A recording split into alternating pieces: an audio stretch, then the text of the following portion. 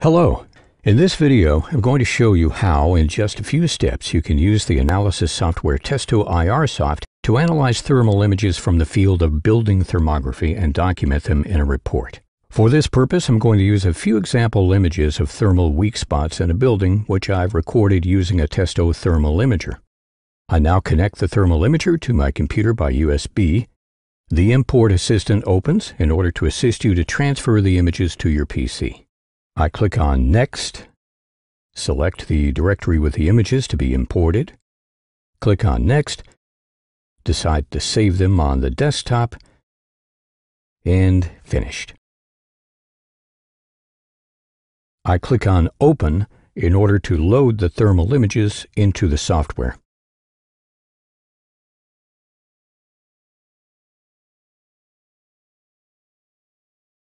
First of all, I'll show you how to use the profile line function. In this thermal image, there are cold bridges visible on the front of the building, here under the windows. Using the profile line, you can quickly and easily show the customer the temperature difference to the rest of the building front. To do this, simply select the temperature profile function, mark the desired area, and we can already see the temperature curve of the profile line in the diagram below. We are additionally shown the minimum value, the maximum value, and the mean temperature value. I can also show individual temperature values simply by mouse over. With the help of the Twin Pix function, I can overlay a thermal image with a stored real image in the Testo IRSoft. This helps to better visualize the position of the underfloor heating, for example. I start Twin Pix, and the assistant guides me through the function. For the overlay, 4 identical markings are made in the thermal image and the real image. I can then set the transparency level between the real and the infrared image and can color the upper temperature limit values. Here you can see very well where the underfloor heating is situated in the tiled floor. I finish the image and have now guaranteed that the underfloor heating will not be damaged in the case of any constructional changes.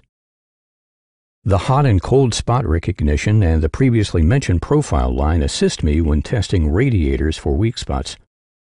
With the help of the hot-cold spot recognition, I can clearly demonstrate the temperature difference between the hottest and the coldest point in the thermal image.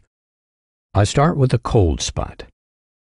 I mark the area to be examined on the radiator, and the spot is immediately displayed. The temperature here is 31 degrees. With the hot spot, I proceed exactly the same way. I mark the area to be examined on the radiator, and the hot spot is displayed. It has a temperature of 47.6 degrees. Thanks to the profile line, which we are already familiar with, I can now also clearly visualize the temperature curve in the thermal image. Here we can see the minimum and maximum values as well as the mean temperature value. I will now document the processed thermal images in a report together with other images which have been made. To do this, I select the report, go to the Report Assistant, and select a standard report from the numerous templates. I add all images. Next, here I have to upload my company data and a company logo once, then they are saved for all further reports. Here I can save the position, address, and other information on the measurement site and the customer. And here I can give more details on the job as well as an up-to-date summary for my customer.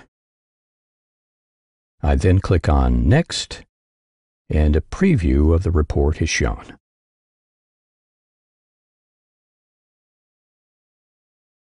As you can see here, all images and the corresponding information are visible. I'll now save the report in Testo's own TIR format, which allows me to further process the report later on. However, to be able to send it to my customer, I save it in PDF format and can later send it by email.